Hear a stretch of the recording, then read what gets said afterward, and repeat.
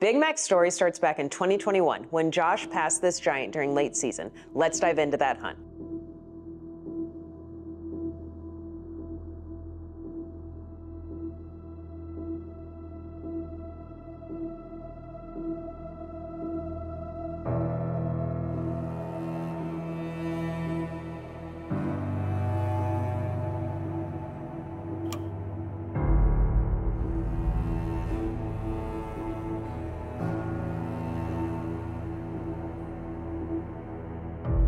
I think that was the biggest deer I've ever officially passed.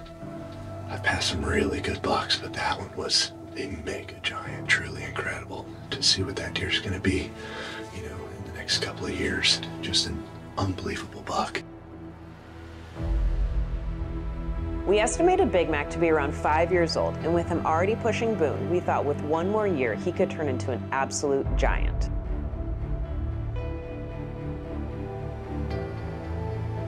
Like every summer, we worked really hard setting up the farm, prepping all the ground, doing tons and tons of farm work, getting ready for the 2022 season.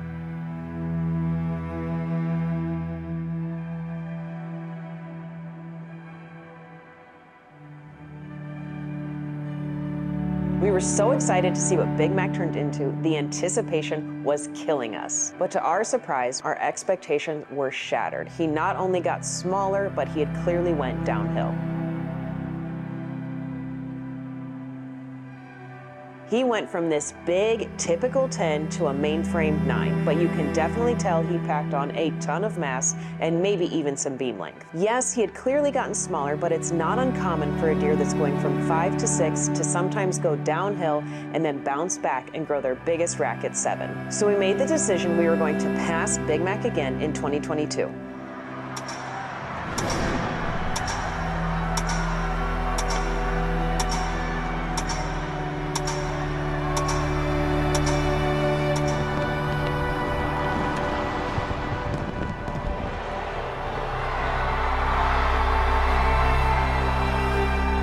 Let's hope he blows into something really big this year.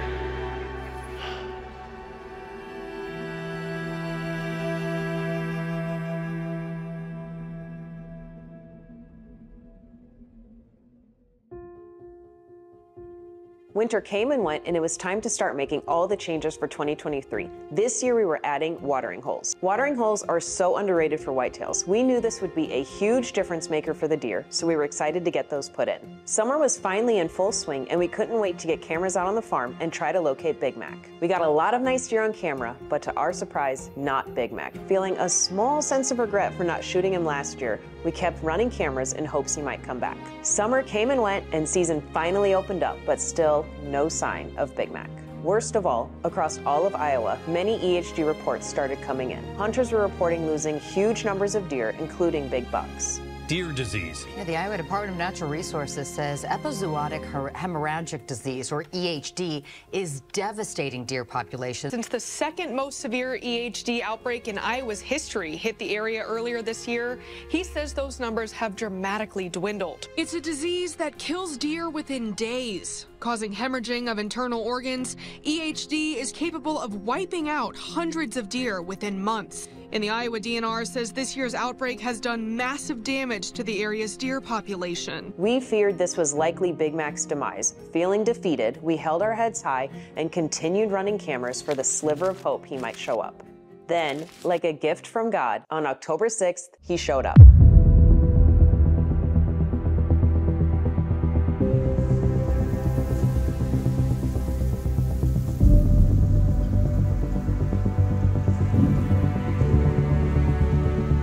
At 7 years old, Big Mac grew into an absolute mega giant. His frame was nothing short of legendary. He was crazy wide, he had huge beams and extraordinary mass. He even threw a couple of extras off his main frame. He truly was an Iowa mega giant. All of our focus shifted to hunting Big Mac. At the ages of 5 and 6, he was not a difficult deer to hunt, but for whatever reason at 7, he turned into a totally different beast. He was extremely nomadic and rarely did the same thing twice. When you have deer like this, there's only one way to get them killed. You have to spend a ton of time in the stand. So that is exactly what I did. I hunted day in and day out. We saw a lot of great deer, but no sign of Big Mac.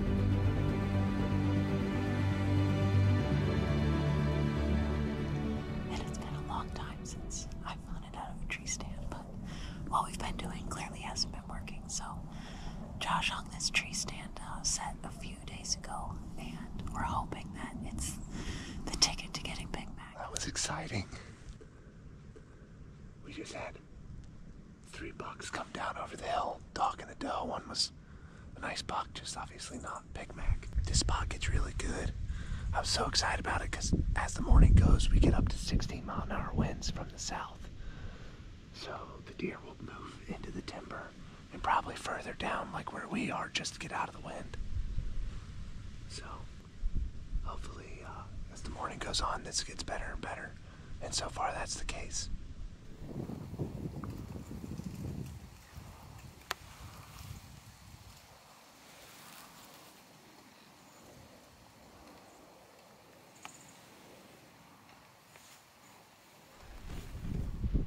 It's almost 11, and we're gonna get out of here. We saw some few good deer, but obviously not Big Mac. We're gonna get out of the tree and get home, go to see the kids, get back after it tomorrow for Big Mac.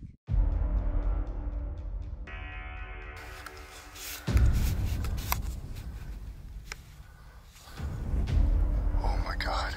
All right, just take a deep breath, baby.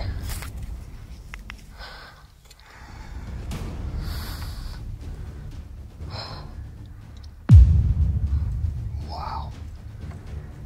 He's a giant. Take your quiver. Okay. I think you're gonna get your shot over here, honey. Range him right through this window. I'll move out of the way. 28. No, 26. Okay. I think you're just better off just to wait. Yep. Don't move. Don't move.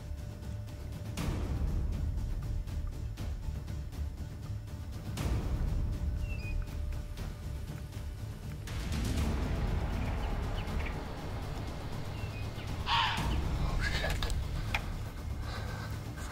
I don't know how he smelled us. Just, no, we cannot move. There's no chance. He smelled us. I don't know how he smelled us. The wind's blowing from him to us. Okay, here, get ready.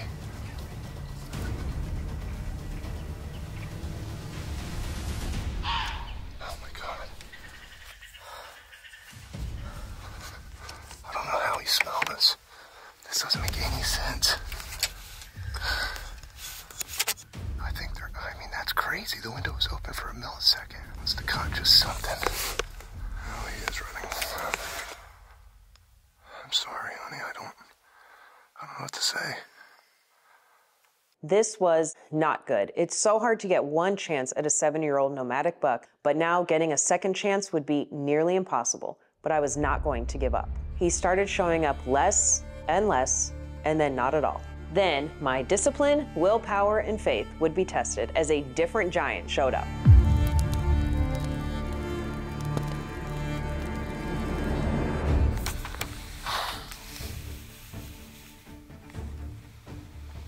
What a beast.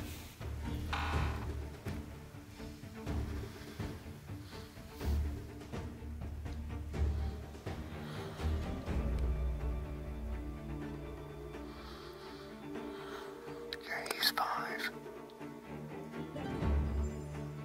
Okay, so this is very likely what the big boy would do. So what's his yardage right there?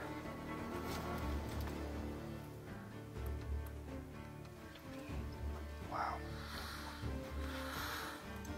Yeah, because first thing he's probably going to do is do this and go check all the does. I gotta be honest, if Josh wasn't there, I would have shot that buck. This has been a really tough season, especially with 2 toddlers at home. I would have loved to shoot this buck, but Josh reminded me. You can't rob the future for today. It's not that buck's time yet. Though I wasn't happy about it, I knew he was right. I'm always right. Then we got another trail camera video of Big Mac. He was so impressive. You just don't see deer with this big of frame, mass, and beams very often. Every picture and video we got of him just left us in awe. I knew it was going to be him or nothing. But now the rut was full swing and the deer were going crazy. Contrary to what most hunters like, I actually hate the rut. Big Mac was here today and could be 5 miles from us tomorrow chasing a doe. When it comes to hunting one specific deer, the rut is the worst time to get him killed. During the rut, these mature bucks only care about one thing, and it's not food. But I hunted the rut anyways for a chance that a hot doe might come through with Big Mac on her tail. Then he disappeared again for a while, and we thought for sure he was dead. But he showed back up on November 19th. However, this time he came back with a bad injury to his eye. You could see this old warrior had been in battle and lost his eye. You hate to see this, but all we could do is just keep hunting him. With the rut winding down, we knew this was going to be our chance of getting Big Mac. Once the rut is over, it's back to the food. With him obviously hating the blind, Josh thought it would be best to camouflage it better. So that's exactly what he did.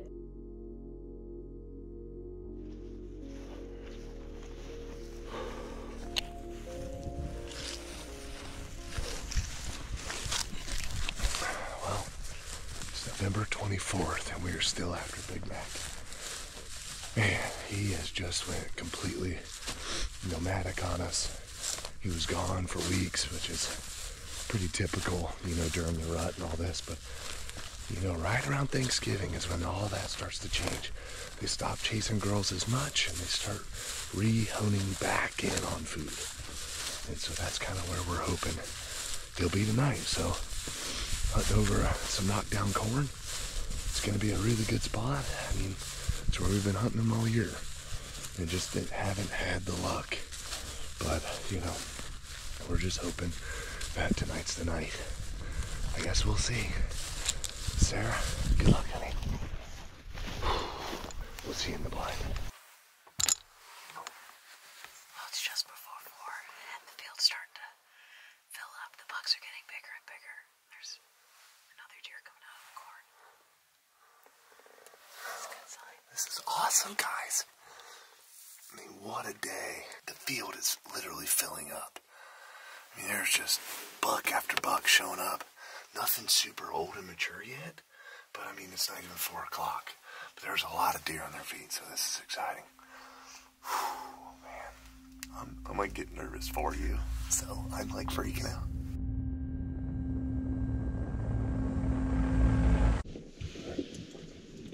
What is it? He's right there.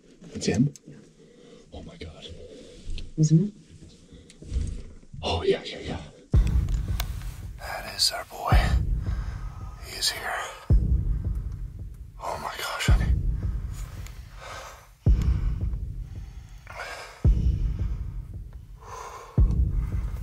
Okay. 40 right there. 36. We got does to our left that he's probably going to come and check out, but we can't do anything about it. What if he comes with this little buck? He's right here, like inside 18 yards. He's going to come check these does out. I would put the window down, honey, but this wind is marginal. He's 21 right there. If you drop it, I can shoot him.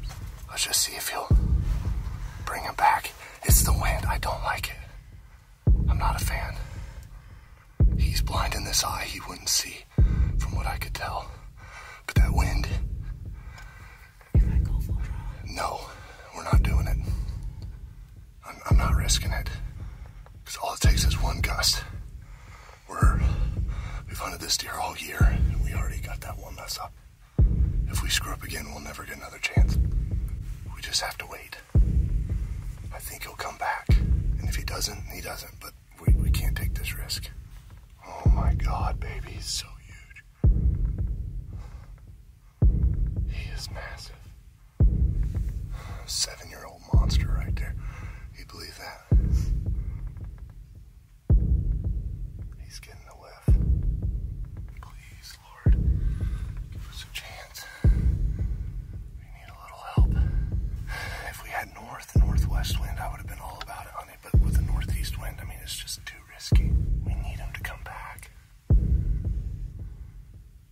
Oh my God, look at that old bruiser. He's making a decision right now what he's gonna do.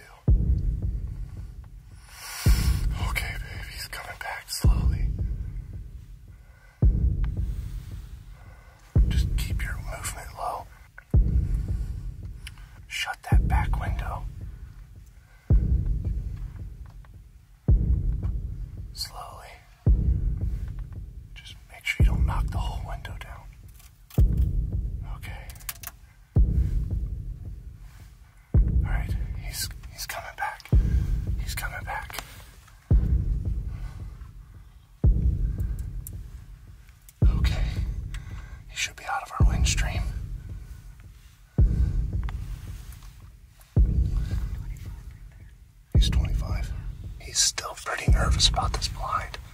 And his one good working eye is still here.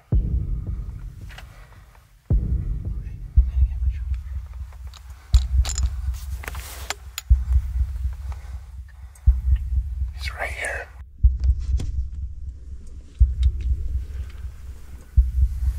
Range. He's getting closer. Just wait, I'm not on him. Okay, I'm good. Wait till he stops. Right, he's getting further. He's like 28. Okay.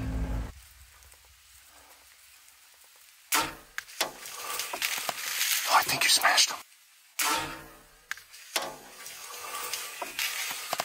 Oh, I think you smashed him.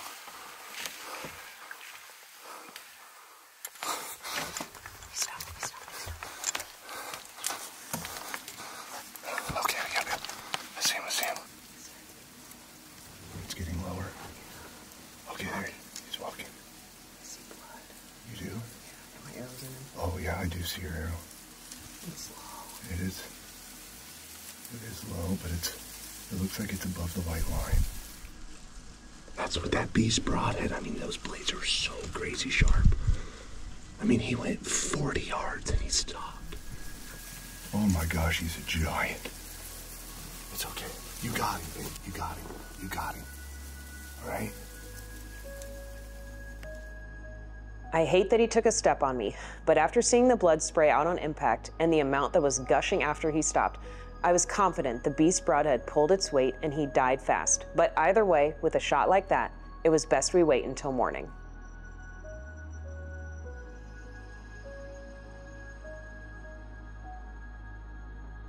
The next morning, with anticipation and excitement, we set out to track Big Mac.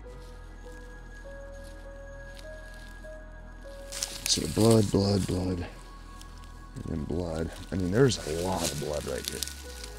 And you can see where he landed. There's just blood everywhere. Yeah, look at this. There's a ton of blood here. I mean, he's just gushing and gushing. He's right there. Where? Right there. You see him? Yeah. Where? Right there. Oh my gosh, he didn't go anywhere, honey. Look, guys, right through there. I mean, not even 65 yards. Holy smokes. He died literally almost right then. My God. Gosh. What a beast. Oh. Here, I'll help you get him up. Oh. Oh my gosh, honey. What a tank.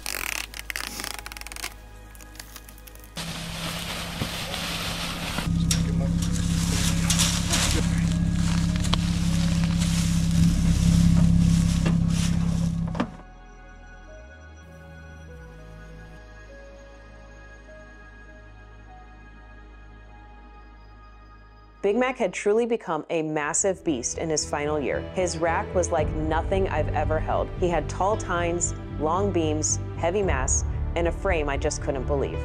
We taped him out just over a staggering 177 inches.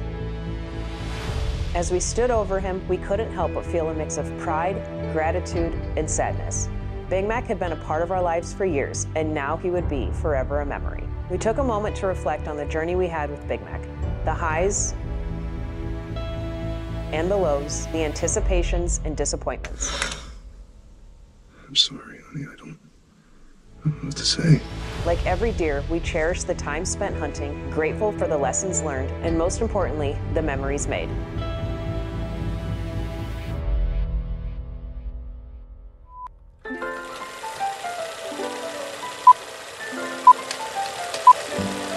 But I kept hunting. Damn it! All right, serious. But I kept hunting. But I kept hunting. Do that again. No. Just one more. Come on. But I kept hunting. My God, that was so good. I felt that one too. Remember, he was consistent and then he disappeared. What an asshole.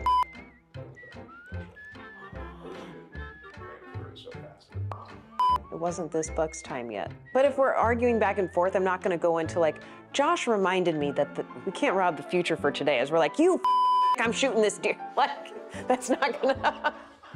I mean, you kind of have to bring it back. Yeah, Why can't we say, like, as you can tell, we usually get divorced every deer season. That's why Josh won't let me shoot a deer and I'm over it. And then all that gets taken out of context in the blooper reels, and then it's